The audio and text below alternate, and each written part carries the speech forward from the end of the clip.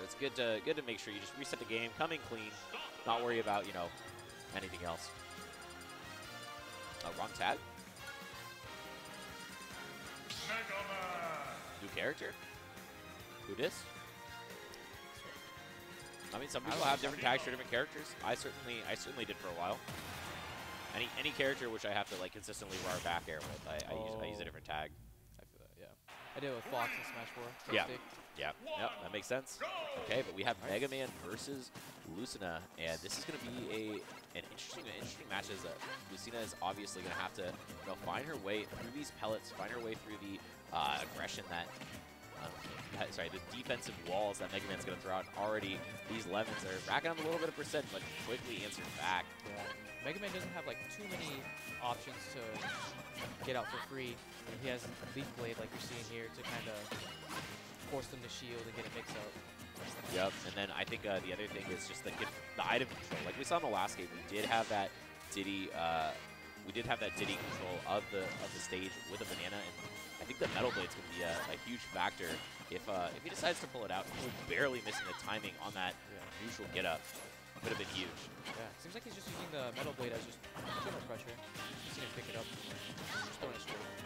That was a cool out of shield option, using the Leaf Blade out of shield, jump Leaf Blade. Yeah. Sorry, not Leaf Blade, Leaf Shield. The Leaf Shield. Yeah. Yeah, pretty decent. I mean, if you have some distance between, you and your opponent, out of shield, Leaf Shield, force them to shield.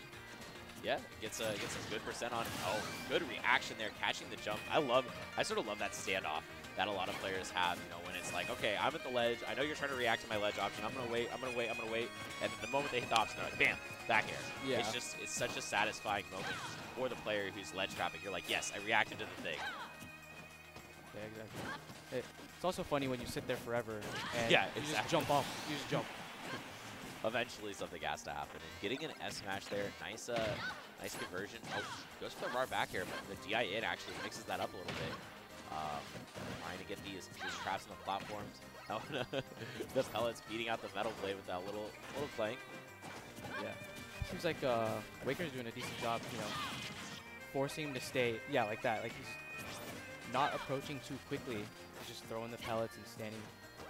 Yeah, really using these pellets to take a little bit of space, not using up any really committal options. It's hard for Lucina to get through that wall of pellets effectively. You kind of have to jump over them or like shield them and then slowly take space. But it's just it's definitely a battle of attrition here. Yeah. The Leaf Blade the Leaf Shield on shield is not going to be a good option. He gets forward smash for his trouble, and now Waker is in a little bit of a rough shape here. Yeah. It's a little hard for him to. Seems like it'd be a little hard for him to come back. It's a lot of like nickel and diming, here and there. Not much like actual big damage coming out from it. Yeah, this is something where we do know. I mean, we do know Mega Man has the ability to get those early stocks. The hard knuckle, the down air, as well as confirms into the up tilt are really the biggest ways I've seen that. But it still requires a big opening, which we haven't really seen Waker get much of. It's mostly been, like you said, the nickel and diamond. Yep. Oh, what? F smash. That's a big stock taker as well. Timing. And okay, so smart wait there on the platform. I'm not sure why it was like so long, but one of the big things is when Mega Man knows you're about to respawn, a lot of players will immediately jump off the Angel platform and throw the Crash Bomber directly onto them, because it still hits them while they're invincible, but not while they're intangible on the Angel platform. Yeah. And Vaden was just like, yeah, I'm just gonna chill here. You're not gonna Crash Bomber me. I don't need to have that as I'm coming into my fresh stock on me.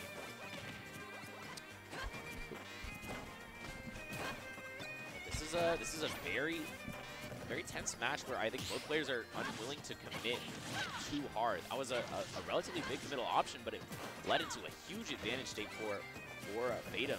Got a 65% now, and this is a very I feel like slow-paced match compared to what I was expecting with a Lucina. Yeah. As I mentioned earlier, Mega Man, Waker, sorry. Yeah, no worries. He's just walling him real hard. Okay, he went in pretty hard there. He's walking at him now. Yeah, and getting close to the kill percent. I mean, Lucina getting a forward smash would be enough. or a back air in the right position. But, oh, now Waker with a little bit of stage position, trying to get that forward smash, charged all the way up to catch him. But now, a back air, punished with an up out of shield. That almost took it. Yeah, it's very close. Any closer to the blast zone. They're doing it. Oh, wow. Try and catch the landing with a forward smash. Yeah, that almost got him. I think that would have taken the stock. Yeah, and now really aggressive runoff forward air, and it just does not connect. And the down air answers back. Wow, it always feels bad when you're like, all right, going through this ledge guard, and then suddenly they just turn it around, and you're like, dang, yeah. I thought I had it. I was so close, and now. Yeah. Especially since the way both players were playing, it didn't really give much opportunity for those big hits to take the stock. So you decide, you might babysit, but then you go for a committal option, reverse edge guard. Yep, and that happens. Happens to the best of us for sure. And now we're going to be hopping into the next game. Do you think we're going to see any character changes, or is Mega Man the choice?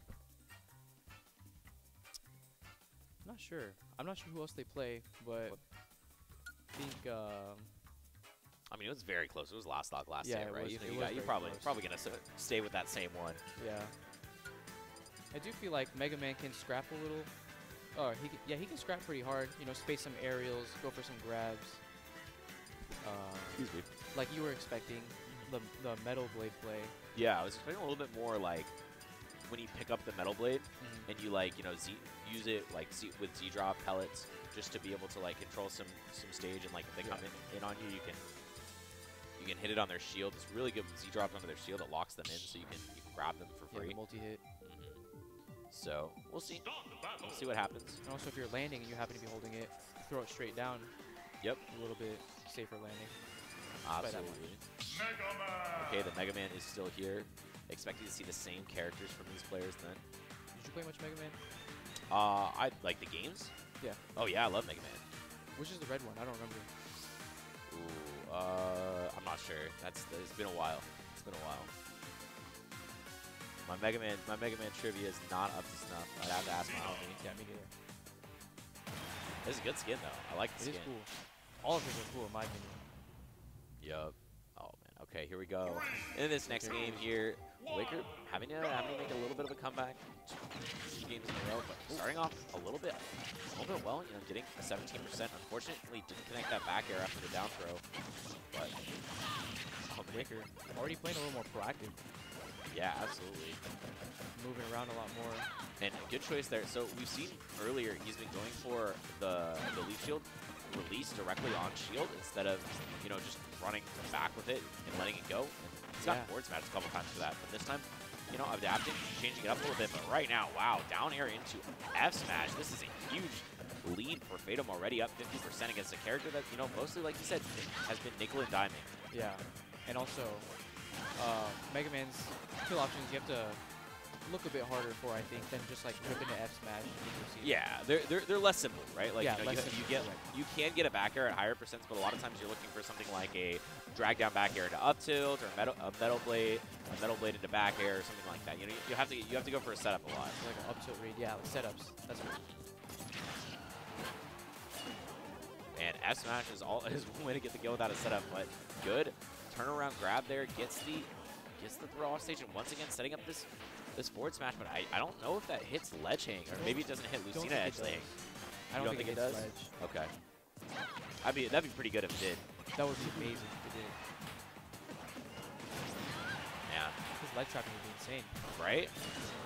Already is pretty good with the Metal Blade. Oh, good Metal Blade back air. That was one of the setups we were talking about earlier, and gets the stock for it. First big lead here for Waker, and has to see if he can answer back. No, just immediate up out of shield. When you're at that high of a percent, you touch Lucina's shield, she's going to let it rip every time the Dolphin Slash is ready to go. Exactly. It's actually cool on this stage. Lucina up B's center stage. Oh, something's going on. No. This is optimal gameplay. Keep going. What happens if Lucina up B center stage? She goes to the top platform? Oh, yeah, she lands on the top platform. It's hard to punish. Yeah, that's a good point. But, I mean, I think Mega Man is making pretty good usage of these platforms, making it harder for Lucina to approach from the air. And look at this, 50%. And now Fatum is like, all right, I'm going to run back. It's such an interesting choice for the player who's like slightly behind to try to do that. Maybe Fatum trying to come up with a new strategy, you know, to get in on Mega Man. But right now, it's just it's been all Waker who's been zoning out with these projectiles, really finding his groove in this game. Yeah. Could also be Fatum is just looking for an opportunity, like if he drops to a platform, you know, he may not, he can just jump over some pellets and then he's in. Yep. Something really simple like that. Makes sense. And nice forward air, and gets the Crash Bomber attached. What's he gonna do? And almost comboed that forward smash. It could have, if he released it a little bit earlier, it would have. Yeah. That was almost crazy. Yeah. It looked insane. That would have been hype. Back air. Oh, now Fatum's in a really good spot. Ooh, barely making it back. Huge amount of distance on that up B. Yeah. But fortunately, being able to air dodge after it. Yep. Characters like Pac-Man can't do that. Yeah, but you know, Pac-Man's got insane recovery anyway. Yeah. But yeah, like it's very similar to like Sonic stuff, where you know you just have full control of yourself after, but you have no hitbox in the up B. So it's a little bit of a trade. Oh, nice up there. Okay, still very close. The anti-air F smash. What? What an option to choose, and it works out. Let it rip. Yeah. And this is still a good position for Fatum to take the stock, but finally Waker not immediately falling for something, and that was what happened multiple times in the last game. Was Fatum was just waiting for Waker to use anything on his shield, and then just would let that up B rip, and expecting to see it again soon. Just a forward air though, not enough to get the stock. Once again using his Crash Bomber to try to protect his recovery a little bit, and oh yeah, that's that early release on shield we were talking about earlier. Yeah. If you use it right there, it's just so punishable. And with that percent, didn't matter which way. The F smash was gonna take a stock. Yep, and trying to catch. Whoa! Immediately actionable after the end of that forward smash, and gets the grab. And 81%, huge lead built up. 94 now. It's looking like it's Waker's game to take, unless Fatum really turns up a notch here. Yeah, I was thinking after that upward angle, the side B, you could trap on the platform a little better. But that's okay, you know. Yeah, he had a different idea. I like the idea for sure. Yeah, do some more damage. Yeah, and now we're like a Metal Blade back air away from the game being over if it's in the right position. But we haven't really seen much Metal Blade conversion. We've only seen that one earlier. Oh, and the forward smash as the ledge trap once again. Trying to just throw aerials, make sure to take space away from Lucina. But forward tilt, this could be a huge opportunity for Fatum. Oh, once again, finding that grab. The up smash out of shield almost doesn't. That air dodge, a little bit of spaghetti. The standoff, the shield standoff, just staring at each other. Oh, so close. If he dashed a little bit more forward, that would have caught the missed tech and possibly the game. But the shield is looking small, and the game is looking over. Waker takes it, bringing us to a game 3. Both of these players just needing one more win to advance into the top 8 here at Show Me Your Moose. Yep. Something cool on that stage with Mega Man that's a bit easier on that one than most is you place his up B on the top platform. Yep. When your opponent comes off the Angel platform, and they bounce off, what's his name? The dog? Rush. Yeah. When they bounce off Rush, when they come back down, their invincibility will be over. Yes. Yeah. That's definitely a setup that I've seen a lot of Mega Mans use. Where it's just like it's similar. Pac-Man could do something similar where he places the trampoline right there, and they just you know gets in their way. They're like trying to come down and just bounce off of it, and then their invincibility's gone. Yeah, a lot of characters have little tricks like that, and I love to see that. You know, a lot of people will talk about like optimizations and combos, you know, optimizations and you know ledge trapping and stuff like that. But I think there's a lot of small nuances in the game that people don't think about as much, and I love to see when people take advantage of things like you know, doing something to your opponent while they're invincible. Like that's really cool. Yeah, like the Crash Bomber you said. Yeah, the Crash Bomber on the invincibility is huge. It really can take control of the next stock. Where Belmonts will, the thing with Belmonts do, where they throw the cross in the other direction right as you respawn, and then they jump over it, so it comes back as like a projectile that they don't have to throw. Mm-hmm. It's cool. Yeah, it is cool. Unfortunately, I don't see too much Belmont. Or yeah, I have a homie who plays Belmont. I have a couple homies who play Belmont actually, so it's kind of fun when I see them, you know, really represented. But you know, it's not always there. tough character. Yeah, a lot of hard matchups. Yeah. Okay, we're getting into this next game, getting ready for it. Yeah, let's see. Just taking a quick breath of water. It's important for some players. It's important for some players to really center themselves after a match. You know, make sure that as they have a tough, hard-fought game, just like take a quick breath, think about like what your strategy was coming into this match, figure out what you're trying to do, and yeah, it'll be interesting to see if there's any difference in game plans based on stages, based on something here. Oh, Mega Man music. Game plan and music. Yeah, what's your opinion on music power-ups? I believe in it. Yeah, absolutely. 100%. 100%. Yeah. Me too. If you can hear the music, it powers you up. If it's the right one. Oh, going somewhere else. Especially when it's combined with the actual game audio. Okay, here we go. What do we got? Tekken. Rainbow Cruise.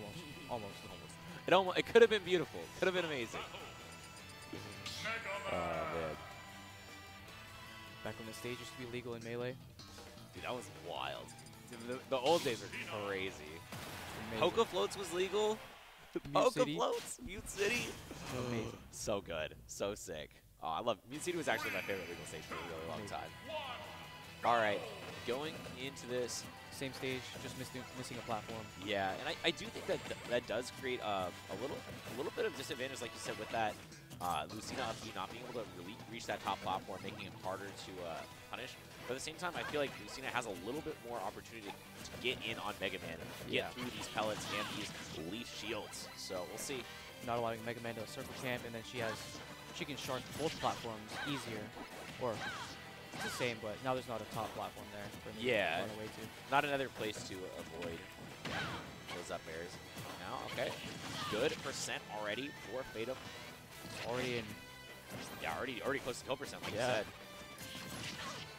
Good anti-air with that back air.